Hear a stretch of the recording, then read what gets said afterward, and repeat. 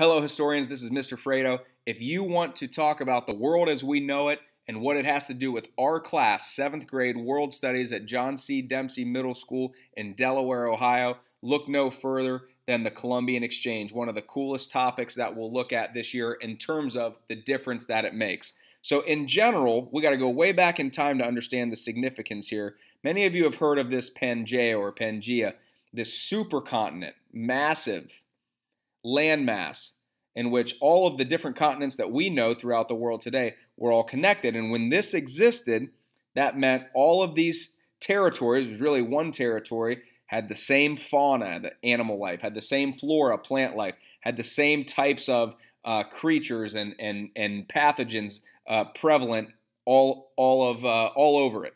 Well, over time, because of different factors like erosion and other climatic issues, that supercontinent starts to split apart over the course of millions and millions and millions of years. This isn't in the blink of an eye until we get to our present day layout. But what the Columbian Exchange means is, as soon as the Columbian Exchange gets rolling in 1492 with Columbus's quote-unquote discovery, it's the first time that these two halves of the world have interacted in any significant way in over 250 million years. And as soon as this happens, the world as we know it is never the same again. A few things to understand about the Columbian Exchange. Number one, it is wide open. There is no set plan. The triangular trade, which we've talked about before and we'll talk about again in next week's episode, that was a very strict, regimented process. Step 1, Step 2, Step 3. The Columbian Exchange is very messy. It's nonstop. It's ongoing. It's constant.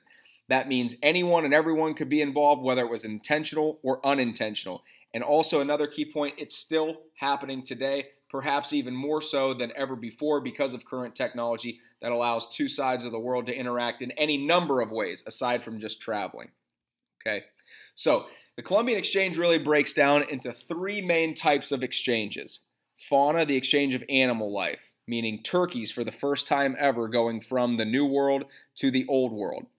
Or in the case of a New World exchange, it could be horses arriving in the New World for the first time ever. This is critical to understand. These exchanges that you're looking at, what they mean is, as a result of Columbus's quote-unquote discovery in 1492, it's the first time in millions of years that any of these species or anything like it could have come in contact with the other side. So imagine what a difference horses are going to make in the New World in terms of travel. Imagine what turkeys are going to do in terms of a food source in Europe. Those are examples of fauna, animal life.